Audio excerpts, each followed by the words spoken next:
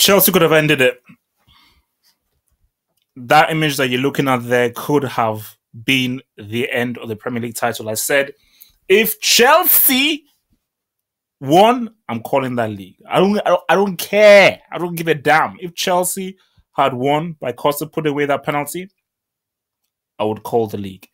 But I think they've just delayed the inevitable. Let's look at the game. Liverpool. Were Liverpool the better team?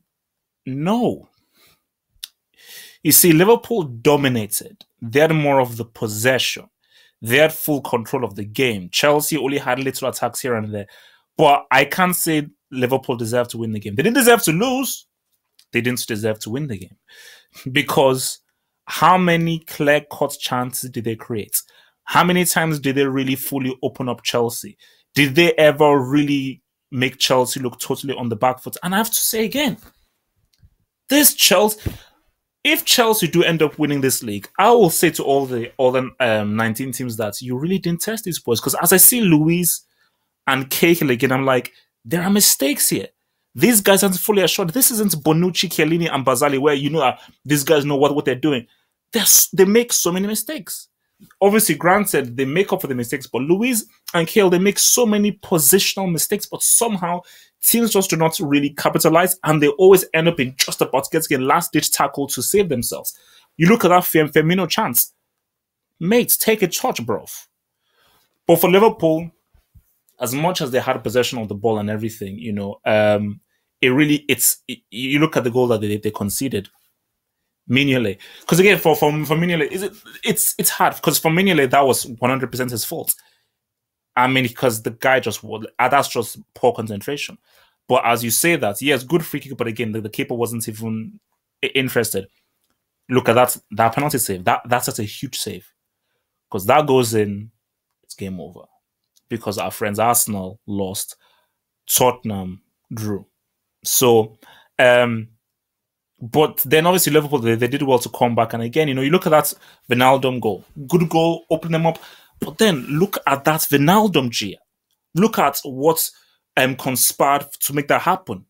The Chelsea defending was poor. Again, that is a very bad goal to concede. It wasn't great, intricate play from Liverpool. Yes, Henderson putting it over and Milner putting it across for Wijnaldum. No, but it wasn't intricate play from Liverpool. Chelsea, bad positioning, bad marking. People not aware, because that is something that really you should put away. You shouldn't concede that kind of G. But as much as Liverpool had possession of the ball, how many times did they penetrate? How dynamic were they for opening them up? How many through balls really created one-on-one situations against Courtois? How many times were Chelsea fully opened up? Where guys were... I mean, like, I never felt that, man, Chelsea, literally, these guys are getting battered.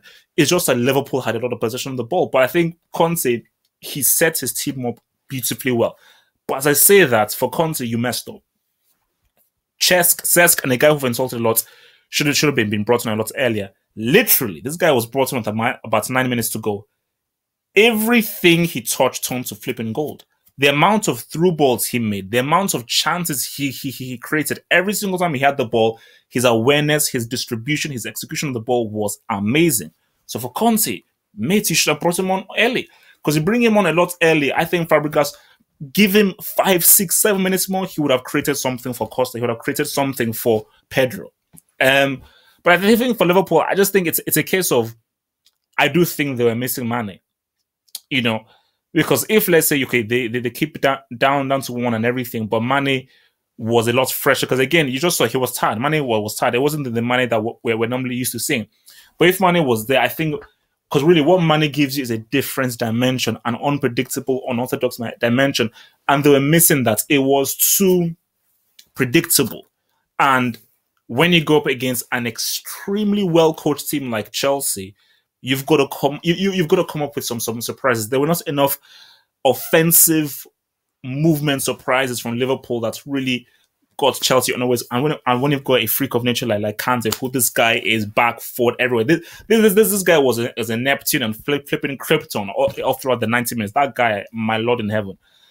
So yeah, it just feels like if this it's meant to be for Chelsea, unless something cataclysmic happens, to sort of quote my talking tactics partner Daniel Tiluk, unless something catastrophic happens to Chelsea, everything just seems to be because again, all the results went their way. All the results went their way. So I think even winning it would just have been like, you know what, there's no point in even watching. But now it's like literally Chelsea just need, because if Chelsea they beat Arsenal, then they just win 4-5 more games, guys. Let's just wrap it up, baby. Because I'm ready to wrap it up soon. But let's just say 3-4-5 wins more. That's it. I'm wrapping it up. I'm calling it. So I may call it within the next few weeks. And for Liverpool, they had to win the game. A draw is perfect for Chelsea. A draw ain't good for Liverpool because it's still a 10-point swing. 10 points. We're heading into February. What's it called? February, March, April. Man, it ain't looking good, man. It ain't looking good for Liverpool to really. So man, because 10 points is big. At this stage of the game, 10 points is big. But again, stranger things have happened. I mean, a certain team coughed up a 5 points lead, but I just think that for Chelsea, it just seems as if history is beckoning. Remember to click the buttons there to subscribe. Head to the websites and view other videos. Peace out.